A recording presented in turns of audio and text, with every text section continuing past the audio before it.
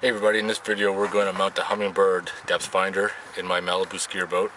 So the first thing we got to do is look at location and where we're going to mount it. Basically I got to look at, in my panel here, it's not much room. Basically going to probably put it right through the steering wheel right here because that's accessible to drilling and there's nothing behind it. So with my hole saw, 2 1/8, we're going to drill a hole right in there and get ready to mount the depth finder. And there's our hole right there, and big mess as always. So there we are right there. Basically you just feed your wires through the hole right there. Then I got to get underneath with this and then screw it on the back side to tighten it down.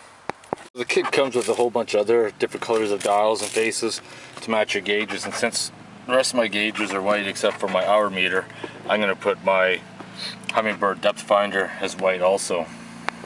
So the first part there is just peel and stick, and I think this cover here, I'm not sure, I better go check it out before I break it. Yeah, and then the white face actually just pushes on. I just didn't want to break it when I was filming. So there's the whole view of the dash. The fuel gauge, gonna have to check it out. It doesn't seem to be working. I don't know if it's a sensor or what the hell, but I'm gonna check that out at a later date. So now we gotta look for a place to put the transducer, and can't put it here because of the thing, and there's to be too much turbulence with the prop, and I can't mount it up farther because of the fins, and the rest of the bow is kind of curvy, so it only gives me one last place is right where the suction is, and maybe that might possibly work, maybe not, because I don't want to mount it on the back of the boat. I'd rather mount it in the hull. It's cleaner. But yeah, I just want to show you. There's quite a bit of water that came out from the frame. I did the front too. Got the suction put on. We're going to fire it up now and see if I can get the oil changed. The oil filter I got looks a little bit bigger than the marine one that's on it, because I did get a short filter for Chevy 350. I'm not sure if it'll work, but I can pull it off and see. Anyways, yeah, I'm going to try to mount the transducer right in there after we start the boat and let it run for a bit. I'm going to make sure the heater works and everything else. Too much luck fishing the welding cable or welding wire through the hull, so I could fish the wire through, but in the meantime we're going to get the transducer mounted. I got some marine epoxy with just logo on, the paintbrushes.